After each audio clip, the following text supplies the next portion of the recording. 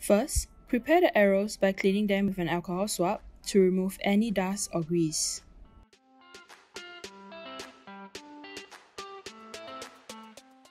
Next, wipe the arrows dry with a tissue paper.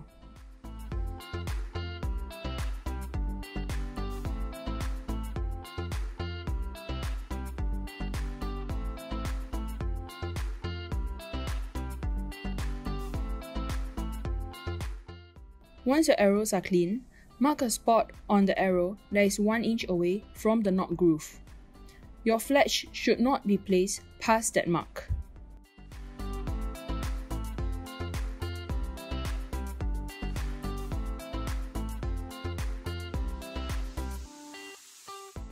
Take out the appropriate knock adapter for your Beiter knocks and 6 red tabs. For this set of arrows, we are using the Beiter pin knock asymmetrical size 1.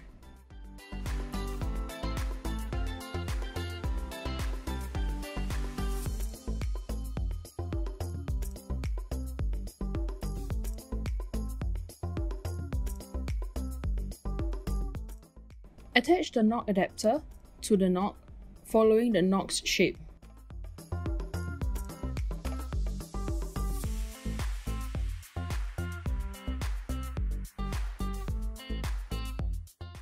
Align the knock adapter to the Triliner such that the Beiter word on the knock adapter is facing up, along with the red mark indicator on the Triliner.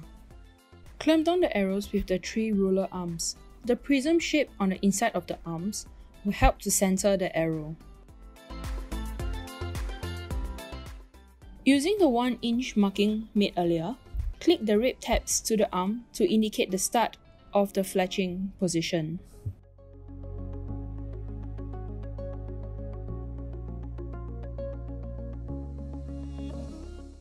Take one fletch out that would be used for the fletching to help gauge with the position of the other tabs. Tabs can also be placed at any position that the archer prefers.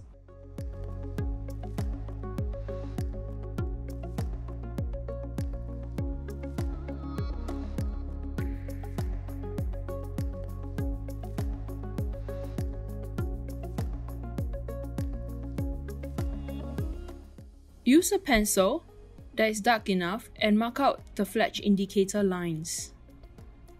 Do remember to draw the line on a consistent side.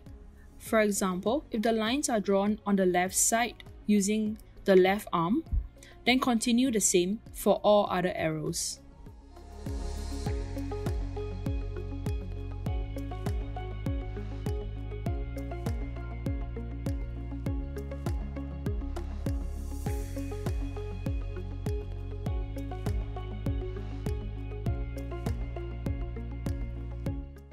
Now you'll see that all the lines are drawn neatly on the arrows.